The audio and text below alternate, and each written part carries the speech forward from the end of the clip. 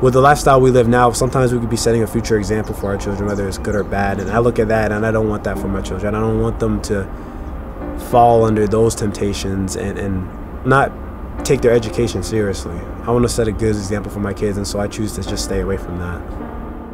If you understand the series of decisions and the probabilities associated with those decisions, that's the beginning point to help you think about your own life. To say, okay, I get it. I mean, this is the environment I'm in, but here's a pathway that others who are in the same situation, they chose, and look what those outcomes are.